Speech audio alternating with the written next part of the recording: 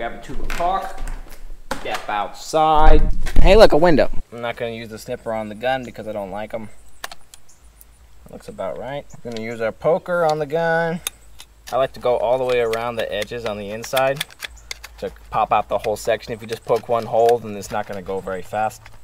Caulk in. This one twists, so I don't care how it's sitting, but normally I would. Okay, we're set. Let's get it going. Yeah, they're good. Okay. So this one's the easy one, going down the side. Angle it in. You don't want a giant hole. That's important. Keep even distance and even hand pressure, and it's stupid easy. That's it. And now against the window. Oh no, I just lost my tube. Deal. I'm gonna come down from the top. Be right there. Just a second.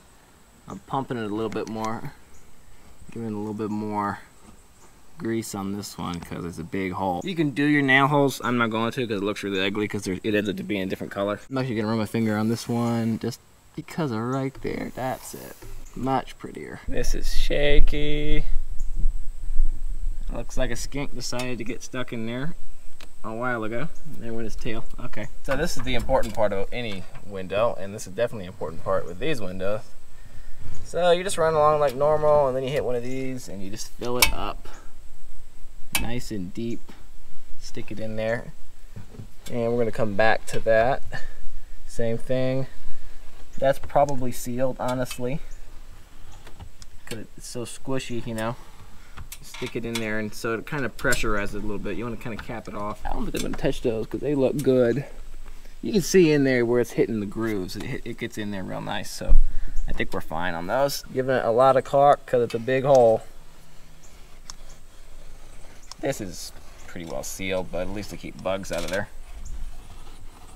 This isn't going to leak. It's on top that you have the leak hazard. And I haven't noticed these leak without caulk, and they've been without caulk for like 3 months, so maybe it isn't as important as people think.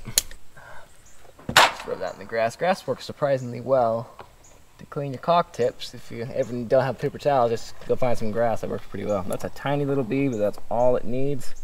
So that's all I'm giving it. This is going to be a lot heftier. The angle of your tips, super important. That you can only learn by feel, so basically just doing it and clicking right at the end. Release that pressure so you don't get the big globs. Like when I first started caulking, I had a lot of caulk flying places because I didn't learn that, so that'll save you a lot of time. Click it as soon as you're done. And same thing on the bottom. There we go. Lost it. Another skink. Poor guys get stuck on the tape in there.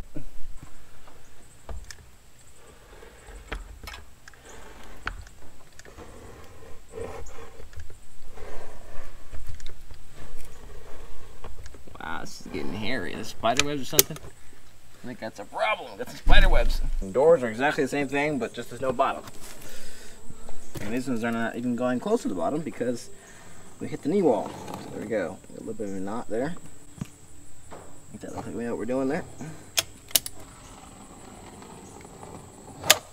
Pretty. No transition. Nice. So anyway, there you go. That's how to caulk windows and doors. The top's exactly the same as the window, so I don't think I need to show you that again. And anyway, go all the way around the edges on the inside to pull out a plug when you're caulking. Makes it a lot easier. And click as soon as you're done.